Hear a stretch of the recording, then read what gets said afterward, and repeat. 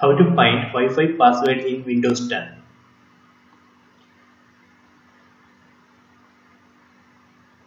Click on this Wi-Fi icon.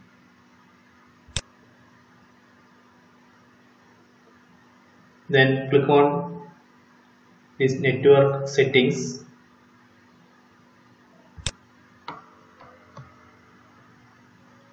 Here you have to select this option, change adapter options.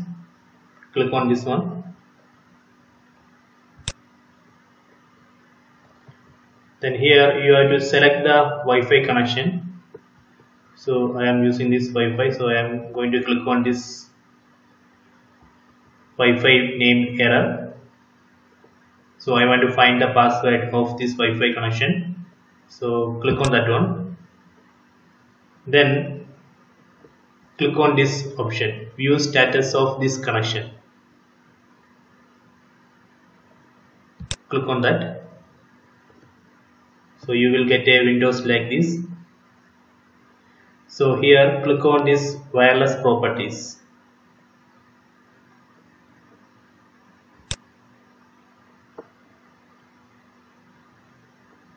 So here you can see the name of your Wi-Fi SSID of your Wi-Fi connection. Then click on this security tab. Actually here you can see the network security key. This is the Wi-Fi password. So actually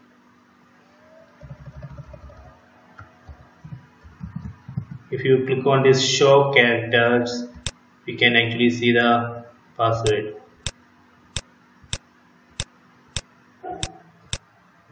So this way you can find your Wi-Fi password.